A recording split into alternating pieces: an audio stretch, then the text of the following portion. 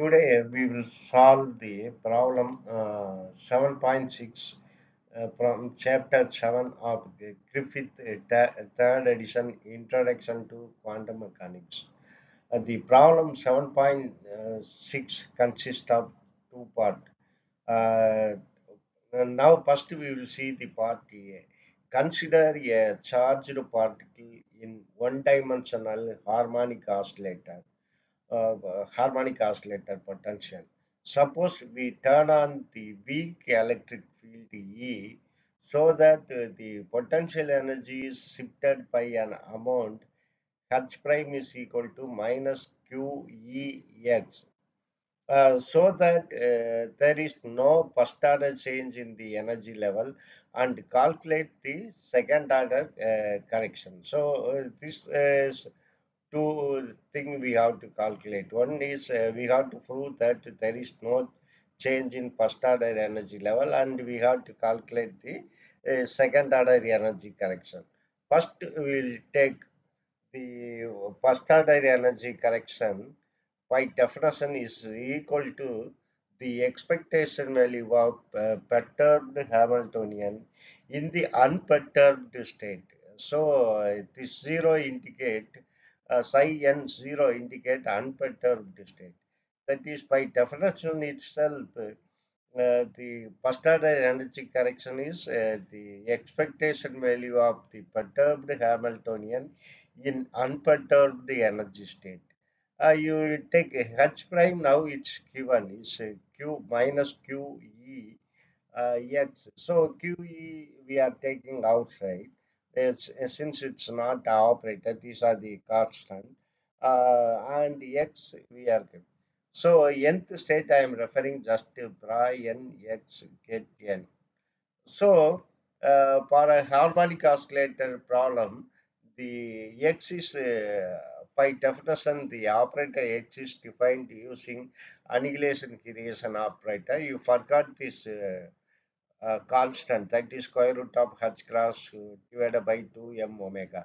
It is x is equal to a plus a dagger. A is annihilation operator, a dagger is creation operator, you know.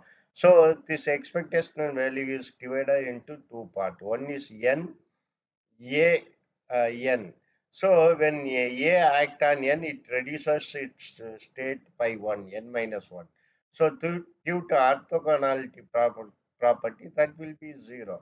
Again, you take a dagger. If you take a dagger, it increases the energy state of get vector by 1. That is, n will become n plus 1. So the inner product of n with n plus 1 also equal to 0 due to orthogonal property.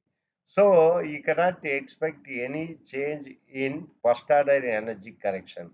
We will see what will happen to the second order energy correction.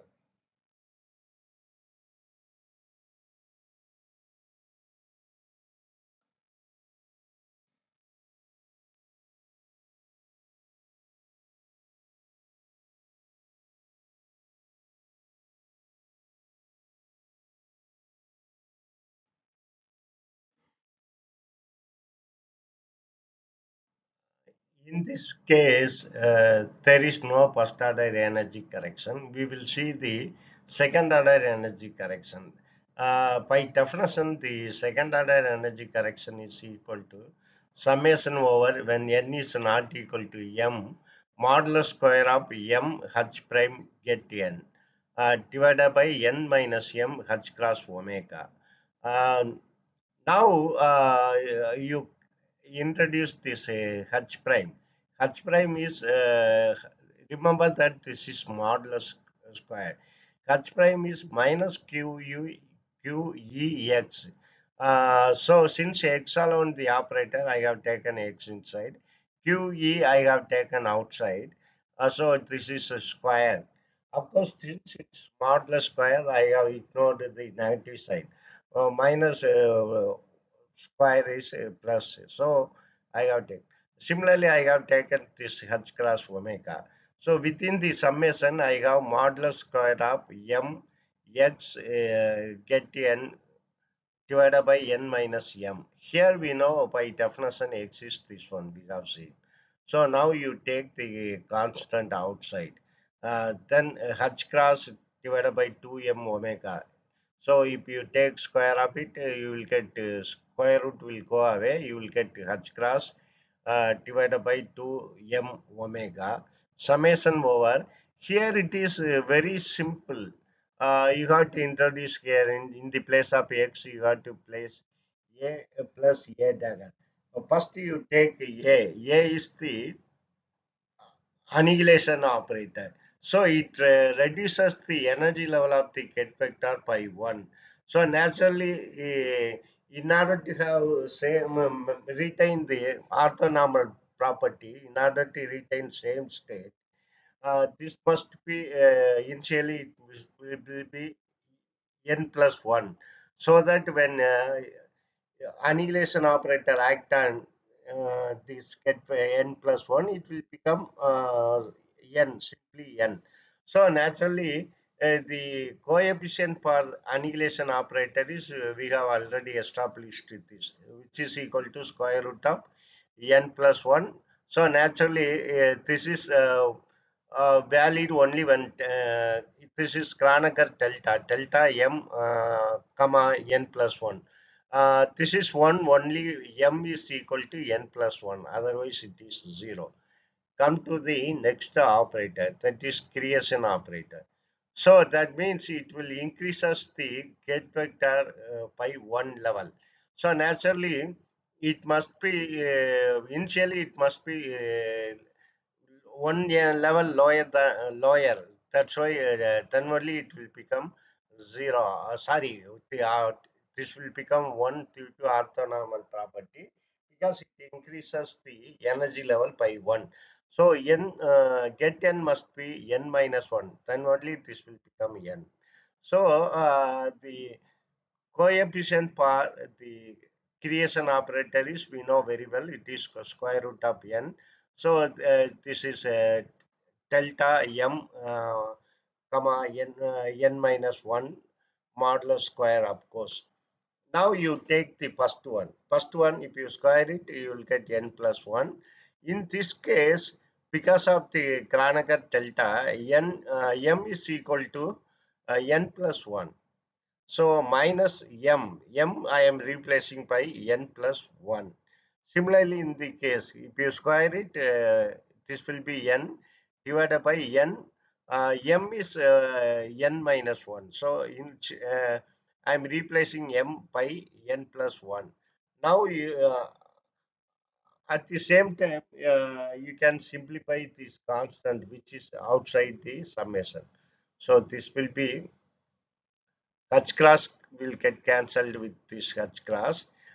Here you will have 2m omega, here 1 omega, 2m omega squared this will become. So this is QE whole square. Here you come to the denominator. I have explained this. This is because m equal to n plus 1. This is m equal to n minus 1. Now, here the first two term will get cancelled, n minus n. So here you remember there is minus. So here this will become minus 1. That means you will get minus n plus 1 for the first term. The second term, you have n minus n minus 1. So this n minus n will become 0. This minus of minus will become plus. So this will become plus n. Now if we add both, this minus n minus 1, minus n will get cancelled with this plus n. You will have only the minus 1. So this will become minus QE whole square divided by 2m omega square. So this is the second order energy correction. Next question is, next subdivision is, the Schrodinger equation can be solved directly in this case by changing the variable x prime is equal to x minus QE over m omega square.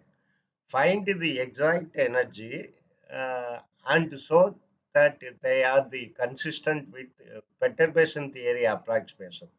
So we have to confirm this.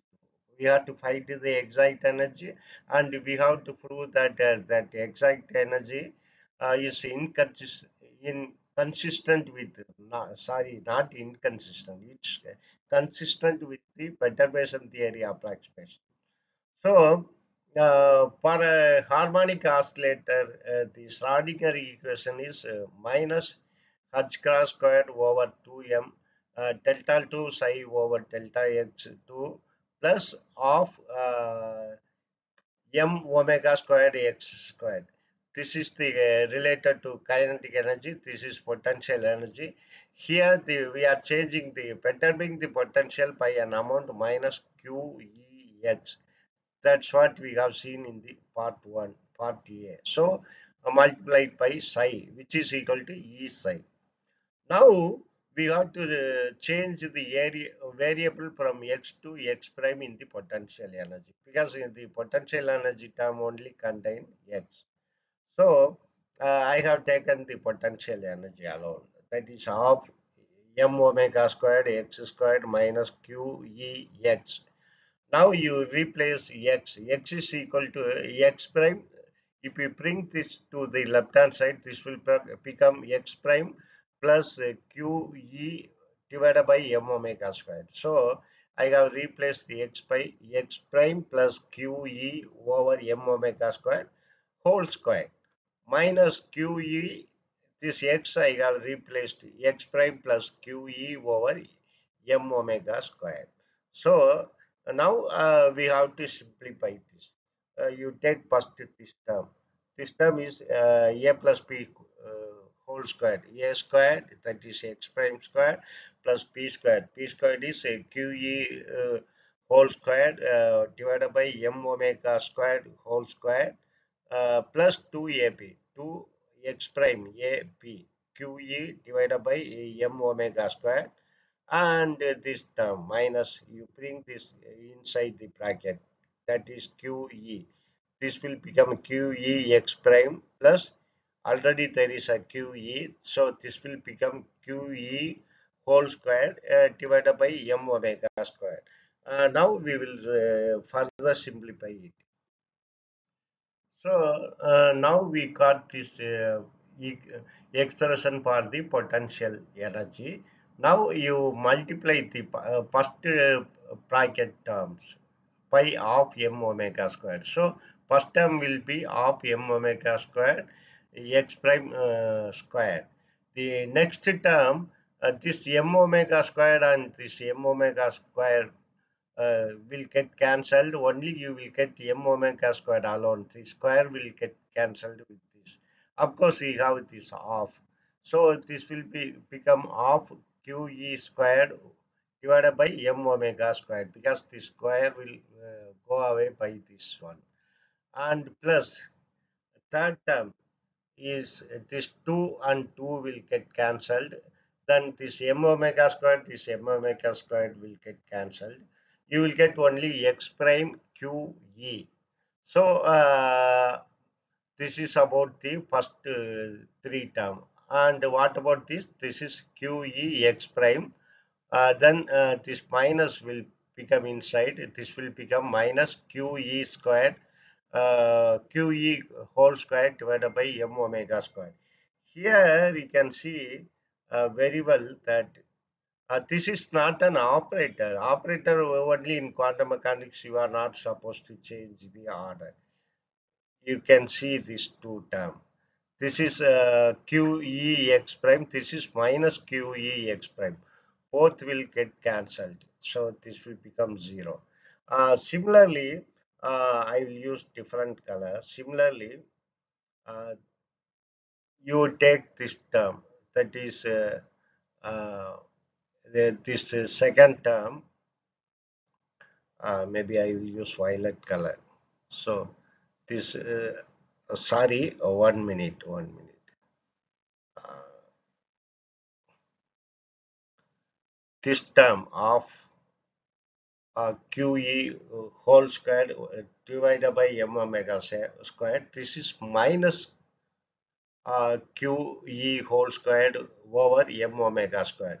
If you add these two, that is, or if you subtract this of QE whole squared over m omega squared by QE whole squared over m omega squared, then you will get minus this one, minus of uh, QE whole squared divided by m omega squared, and this first term.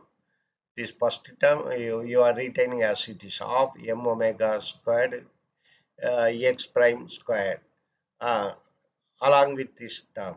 Now, you know the Schrodinger equation. Initially, we have mentioned the Schrodinger wave equation for this perturbed potential case is equal to uh, kinetic energy plus this potential energy of m omega squared x squared minus q e x psi. So this red color bond, this potential energy term, we have reduced after change of variable. We have reduced this by this amount. That is of m omega squared x prime squared minus this one of QE whole squared divided by m omega squared psi E psi. Remember that x is changed by x prime. That's all. This is additional term. That is due to perturbation. Now we will see the highlight of our result. Uh, Now we got the Schrodinger wave equation with the energy correction. So here you take only the first term in the potential, you bring this second term to the right hand side. So this will become minus h cross squared over 2m t2 psi over tx2 plus half m omega squared x prime squared psi. So this is exactly the potential energy, that is of m omega squared x x prime squared is psi. This is the potential energy term.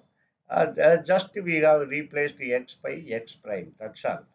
Here we got E plus of QE whole square divided by m omega square. This is the extra energy term. So energy is added to your system by this amount.